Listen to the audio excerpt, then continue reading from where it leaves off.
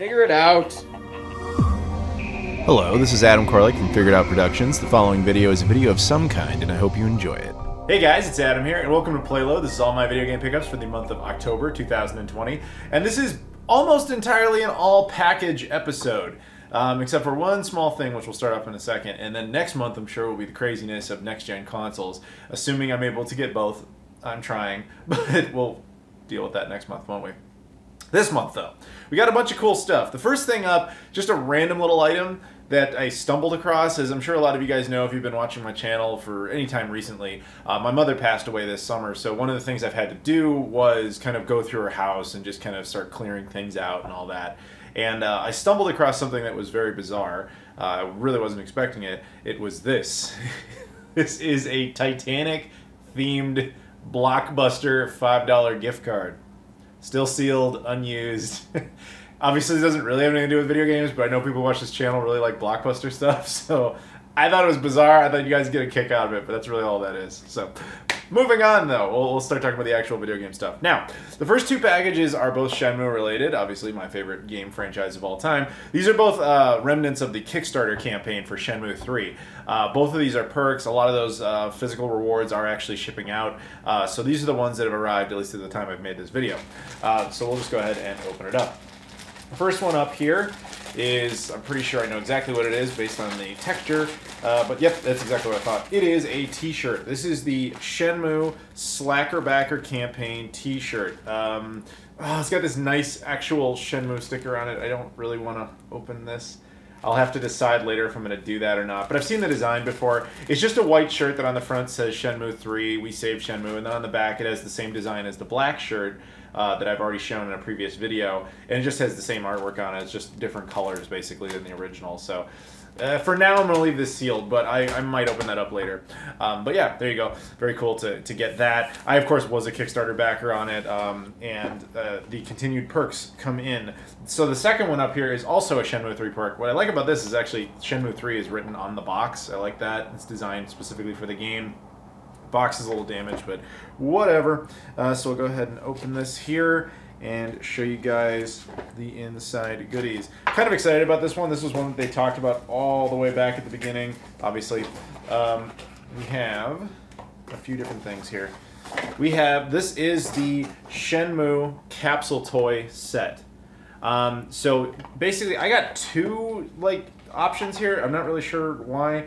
I have one of these is just Rio. Okay, to re-clarify, you could, when you were backing, you had the option to get the exclusive capsule toy set. So they made 4 potential figures. This set includes all 4. So you get Rio, you get Rio with a forklift, you get Chai, and you get Shenhua. A lot of people also had the option to get just one figure, and it would be completely random, like as if you're actually playing a capsule toy game. And I guess I must have done that, or it came with that. I honestly don't remember because it was like 5 years ago. But what I ended up getting was an extra Rio. This is the quote-unquote chase figure is Rio with the forklift, and this is just standard Rio where he's just kind of sitting there. So I'll take this one out for now, and there you go. He just kind of sits. And he's just kind of observing life and, pondering, what is life now that his father is gone, and how do I get revenge on Lan Di? And there's a lot more to Shenmue than that, obviously. But, cutesy little figure, very cool. I'll make nice little display pieces out of it. And then it comes with this little, I'm not going to call this, this is nothing more than just a picture set of the options you could have gotten. But because I backed for the full thing, I actually have all of them. So very cool to have that. I guess what well, I'll reseal that properly later. But I guess what some people were doing is, I saw some people on the Facebook groups where what they were doing was they just got 4 of these at random instead of the actual set. And so now they're trying to trade and see if they can make full sets. And I'm thinking maybe it wasn't an option to buy this retroactively. Maybe this was part of the Slacker Backer campaign. I legit do not even remember. We're talking about stuff that happened 5 years ago, so whatever. But either way, very cool to have the full set there. Moving on, though, away from the Shenmue stuff. What we have up here is a few more packages. This one comes from Mike Chi. He's the guy who makes the Retro Tink line, so you can probably get a bit of a guess as to what's going to be in here. We'll do a very basic rundown of this device, but this is, I'm just going to keep it real with you, this is something that's going to get its own video later on, so I'll just kind of do the elevator pitch version. But inside, what we have here is a USB cable, some paperwork from Mike about this. This is like, well, this is a sticker that says Retro Tank, and it shows his logo with the looks like two bunnies.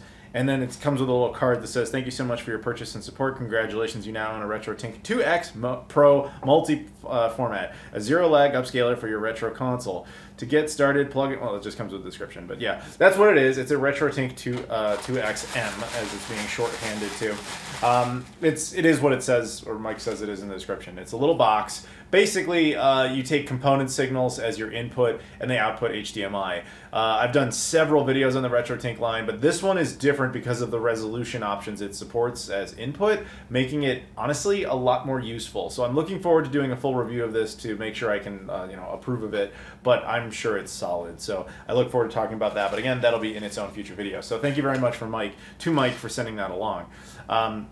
Next up, we have another device here that comes all the way from the UK. This comes specifically from retrotowers.co.uk. This was also sent to me, and will be getting its own video, so again, we'll just be kind of doing the elevator pitch version of things. But let me open it up and then show you guys. The fact that this thing exists, I'm not going to lie, bizarre. I couldn't really believe it. But we'll take a look here. Okay. Inside, well, what is this, like taped onto the box? Take a look here. Okay, get rid of the box there. What we have is something from Retro HQ, and you might know that name, possibly. If I can get through this, I don't have scissors on hand. So I'm going to, I can't take this out of the package at the moment, I don't think. But what I can do is at least get this tape off of it. I'm going to try. No, I don't think this is happening. I don't have scissors anywhere near me. Maybe, can this thing cut through it? Let's find out. Ah, it's doing it. It's doing it. Okay, never mind. We're going to do this. We're going to do this. All right, inside, from Retro HQ, and more specifically from retrotowers.co.uk. I'll put a link in the description if you want to check them out. I'll also put a link to Mike's website for the Retro Tank as well. What we have here is the Lynx GD game drive, or just game drive, from Retro HQ. Now, you might be like, wait, what? This is a flash card for the Atari Lynx portable device. I mean, that's the point we're at with flash cards now, is they actually have them for something as obscure as the Atari Lynx, which is very cool. I don't think I've ever done any sort of video on the Atari Lynx. You probably didn't even know I had an Atari Lynx. But at some point, I'm going to basically get set up for this, and I'll do a video about this particular device. And in short, flash cart, again, for the Atari Lynx. So in concept, you can play every single game ever made for the Atari Lynx on one singular cartridge. But yeah, once again, that will get its own video. So thank you very much to retrotowers.co.uk. Next up here, we have another little device. This one is kind of an oddity, because I really was not expecting this. You guys might remember earlier this month, I did a video about, it was a long requested video that people had been asking for, which was, how do you rip your game discs? Basically anytime I get a disc of any kind for a console, I do my best to back the data up onto a computer. I do that not only to back up the actual data in the event that the data could be, somewhat useful later, but also just to verify the disk integrity, because disks are old, they break easily, they get scratches, whatever. And if a computer can read it all the way through, then you know your investment or your product, whatever you want to think of it as, what you bought, you know it's not defective. So I just did a whole video talking about that process for most consoles throughout history. And that, I really wasn't expecting anything to come from that. But I was contacted by someone who is giving me the alias just Bruce. I know his actual name, he doesn't want me to say it, but he's going by Bruce. Anyway, Bruce contacted me and he said, hey man, I got something that might actually help you along in that process, so I'm just going to send it your way. So he did, and let's go ahead and take a look at it, and we'll talk a little bit more about it. If I can get it open more easily.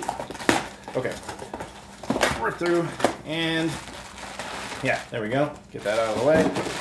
It is a disk drive. That should have been, I guess, somewhat obvious. But this one is a tad specific. This is, if I can get through there, it may not look all that assuming. It just looks like an old DVD-ROM drive, and that is, in fact, what it is, but it's somewhat specific. This is the model GDR-8164B. This is the disk drive that allows you to rip GameCube and Wii games. Now, I actually have one of these. I showed it in that video. And a bunch of people are asking, like, how do I get one of those, whatever. I tried to provide a link, but the truth is this drive is long since gone. So that was kind of, as far as there wasn't anything that was going to come of it for me. But Bruce said, hey man, I got a spare one of those laying around. I didn't even really realize that's what it was, and I've looked at the model number, and he showed me a picture of it, and he's like, if you want it, you can just have it, because I truly have no use for this thing. So I was like, okay, I'll give it a good home for future archiving in case my drive dies, which, to be fair, the one I have, the disk drive is starting to give out a little bit, like the actual tray. The laser part still functions well, but it's always nice to have a backup, I suppose. So yeah, thank you very much for doing that. That helps with future preservation and archiving. So very awesome of you to do that, Bruce. And we'll be talking about Bruce a little bit in a future video, but we'll get to that at the time. Now, we're actually all the way down to the last thing here. This one is odd. And it was something I definitely splurged on, and you'll probably think I'm really dumb for doing it. You're not wrong. So this one goes back a ways. Like, I ordered this back in maybe August, and it only finally got here. So I was hanging around on my Discord. Surprise, I have a Discord. If you don't know, it's there's a link in the description. Go in there, join it, hang out with everybody. It's completely free. But if you go in there, a lot of people were chatting, and there's this guy I was chatting with named Wubio. Now, Wubio is a nice guy. He's been hooking me up from time to time with, he shows up and supports the podcast, that type of thing. But in this case, he had just decided to kind of splurge on some random stuff because he saw some of my videos. And one of the things he decided to buy, for some reason, was an Apple Pippin. Apple's ill-fated one and only attempt at a game console, which he kind of blamed on me because I had made a video about it, and I make jokes about it all the time.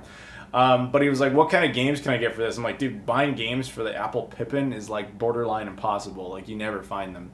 And then he started showing me some eBay links, and he's like, yeah, man, there's like a bunch here, and I think I'm going to get a couple of those. And I was like, you do you, man. Randomly, there was a lot up there at the time, and I was surprised. There was like one Australian guy that I guess had a bunch of them, and he was just kind of purging them. Now, keep in mind, the Apple Pippin really doesn't have much on it worth playing. And the only games on it I would actually want to own, for the purpose of playing, are not even remotely attainable. So at best, all you can do is find some shovelware, and all the times I've been in Japan, I've only ever found 2 games for it. It's just a console you find no material for. But this dude in Australia had a bunch for some reason. So I was kind of on the fence. I was thinking, do I really want to spend any money on this? Not so much. And then out of nowhere, a day later, I get an email from eBay that says, hey, you've been with us for 25 years, which instantly made me feel really old, because I guess when I was a kid, I made my eBay account, and I've been using the same one for 25 years. So they sent me a $25 gift card thing, and they're like, it expires in 30 days. And I was like,